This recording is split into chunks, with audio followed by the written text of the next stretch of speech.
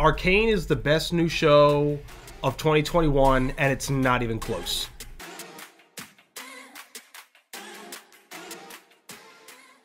All right, everybody, we have Arcane, Netflix's original release. It came out November 6th. Video game adaptation of League of Legends, which neither one of us really knew. I knew what League of Legends was. Don't yell at us. If you were to say, okay, well, what's League of Legends about? I'm like, and you lost me. It's a pew pew, and that's it. I have no idea. Something that I'm not good at playing. I know that. So I was kind of apprehensive to start it. So my first thought was when I saw it in Netflix, and it was like trending in the top 10. God, it was getting shoved in our face. It was on the top 10. I think it was #1 for a while. It was on the big title screen. Like, I saw it a lot. My thought though was, okay, well, it's probably okay because it's trending that high. Right. But it's like, I don't want to try to learn League of Legends or get into it. Exactly what I was like. I don't even know what that is, so why do I want to take that risk to watch something about a thing that I know nothing about? A couple days went by, and then I was scrolling on YouTube, and I saw a review, and it said why Arcane is a masterpiece, and I was like, I didn't even watch that video. All I did was like, okay, wait a minute. People are exaggerating. So I went back to Netflix and I pressed play. This show is a masterpiece. I mean, everything, and I'm serious. The animation is like some of the best work that Disney's, I'm sorry, that Riot's ever done. Because it was made by the same people who made the game. Yes. So that I think, benefited the show. This is an R-rated Disney movie, and I mean that in like the best possible way. To me, it looked like it was made by the gamers.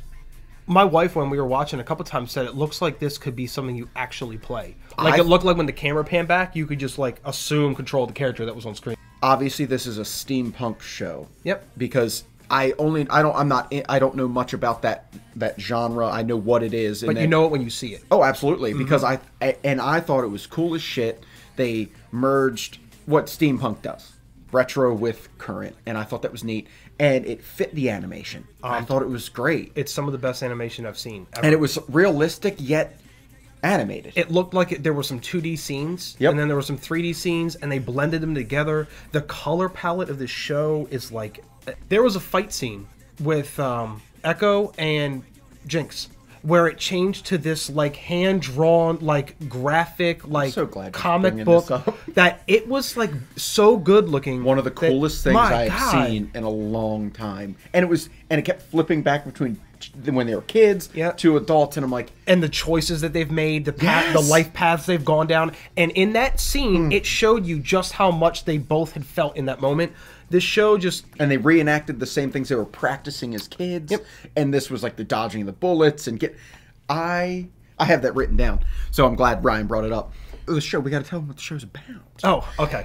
We're already diving in. So the show just, honestly, it takes the rich of Piltover, which is the rich town, looking down on the Undercity, which is Zon, and it follows our main characters, Vi and Powder, and their team. It goes through their family issues. It goes through society's issues. Yep, society's science's issues. And it really, I'm watching this thing, and it checked box after box after box. I'm like, does it have a good supporting cast? Yes. Yes. Are the protagonists good? Yes. Is the antagonist layered and deep? Yes, in spades. I thought Silco was an amazing bad guy. The villain, like, he was a good villain, but he was doing it for a villain doing it for the right reason. And when he killed Vander, he did it because he genuinely thought, in order to like make his people rise up, he was a better fit than Vander was. And I think he was. What the hell are you talking about? No, I definitely vehemently disagree. Vander tried to kill him. Vander knew where Silco was headed. And it was evident because reality played out that Vander was right, and he should have killed him because he knew if he assumed power, he knew what would happen between the relationships between Piltover and Zon. So not only was Vander correct in his assumption of what he would turn into, but it doesn't mean that he's like some bad guy who's bad because he likes bad things. Right. He genuinely loved Powder, who is now turned into Jinx. She is Jinx now. Powder is before she was basically raised by Silco, and now she is Jinx. Which I thought she was He expertly done. Absolutely, but Silco would never have turned her over in order to gain citizenship for his city. He wouldn't have done it. No, you knew that, and that was a spoiler alert. With Silco ran it with he invented Shimmer. He made or like commercialized Shimmer. He commercialized it. The guy in the dungeon, I forget his name. He's the one who was called the one that was like in the cave, and which was fine because he was using it. There is a good side of Shimmer, and there's a bad. Is. And to me, I showed relationships with narcotics. You know, Yeah. with It was symbolic to the same thing. Yeah, exactly. They were doing it in bars as recreational use. Yeah, like, right. You were like huffing it and shit. But then you see it heals and it adapts and changes, and there's just so much that we can talk about this show. And because the storyline is your basic storyline. I think it really follows a villain, set of heroes, good and bad, with the side of Jinx Powder kind of going at it like. There's a family rivalry. Can I tell you how they marketed? I don't want to say marketed, but how they portrayed Jinx and her like mental issues. I thought that was great. Like she was a broken child. She murdered tons of people at a young age. Yep. Her family. She killed her family, and this was her dealing with that with Silco guiding her, which obviously didn't help. But I think the way they had her like. With the art style, that like graffiti she would do, and it would like at every part of the show, the voice acting, the animation, the story. We hadn't even talked about Hextech yet. That was with Jace and Victor. Yep. And Mel. That was the weaponizing of. My God, that was the council. There was that time jump. So, Vi was taken. Powder was also taken, and then it had that time jump, which they didn't make it a blatant time jump, but they took it to where like. With Hextech and their transportation, whatever they do with it, they never really opened that. Like I just never really got that, but I just like understood. that warp gate. Yeah, we just missed something like there. That. But then I think if we played the game, you might have got that. Might have understood that a little bit more. But then I think it was the third or fourth episode where it ended, and they were at the prison, and Caitlyn was in there, and somebody was punching the wall, and that's where Vi came in because she saw pink hair. And I just have to put it out there. I don't know if I've ever, thoroughly enjoyed an animated character, but I think I have a new animated crush with Vi. I hate to say it, but she is just perfect. She's great. Rough, tough, emotional, all this thing about Caitlyn it. too.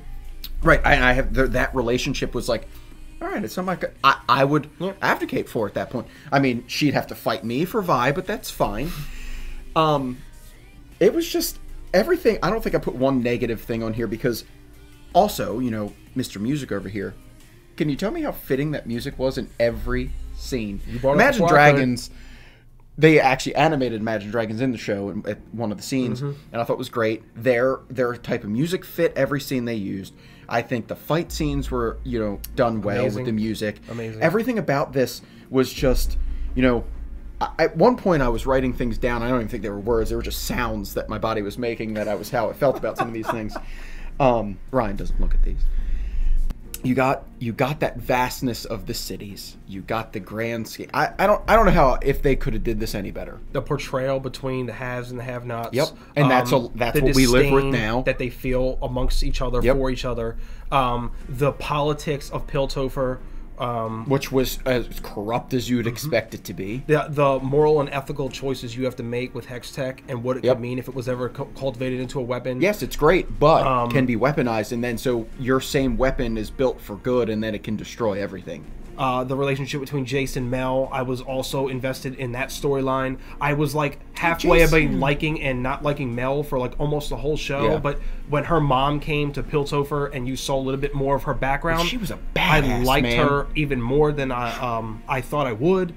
There wasn't a bad storyline. There wasn't a bad episode. I need episode 2 of Arcane now, and we're going to have to wait more than a year to I get saw it. 2023 is when it's projected for, and I get it. It's a lot. Like, what they put into it and what we've been talking about for, I don't know, 20 minutes now. Everything that they put into it was done well. It worked. It was received well. It made you want to get, more of it. But I'm good with giving them time. Because I don't want them to rush something just for the sake of a money grab. I want them to give us that same content because the way they ended the season, the last scene, and my mouth was just like, and I couldn't get. I wanted, and I'm like, wait, let me check. Is it 9 episodes or 10 episodes? Give me a minute. So I went and looked, and I'm like, well, it's 9, and that's it. Yep. Yep. And so Riot made this show to see if their form of storytelling on screen would work. Excellent. It works, and I've read that they have several projects already in the works. I will watch everything that Riot puts out at this point, even if they don't get it to the Arcane level. I'm fine with that because this build was a universe of this peak. Yeah, this was peak. There's still so much story left to go, and you know this was just opening our minds to this whole world. And I think if you guys haven't, we just probably have to shut our mouths about this and get to we're our gonna shut up now. review. Layman's review. Yeah, because we could go on and on for this. In 3, 2, 1. It's I mean, it's an S. Arcane is an S. I don't know how you're supposed to make a show, debut a world, introduce all these characters, and make me care anymore. Your emotional connectivity to it, to everything. You almost were picking sides, which obviously, I mean, you know where I was with. I'd be putting on them gloves too and beating up everybody with Vi. But it was just everything that I wanted. Because even, you know, I didn't want to go into it like thinking that this is going to be the best thing in the world because I knew nothing about it. About halfway through, it started getting into that depth of where it made you think. And that's where was the turning point for me. That's it, because not only Silco, but Jinx is what she felt as a childhood. You had that. Oh, man. And then you had, you know, with everything Vi and that she was dealing with. The choices Jace had to make with Hex Tech and, like, where to take it. With Victor and his, like, that piece, because he was trying to keep it separate. Jace was trying to keep it, okay, he's business. He's part of the council.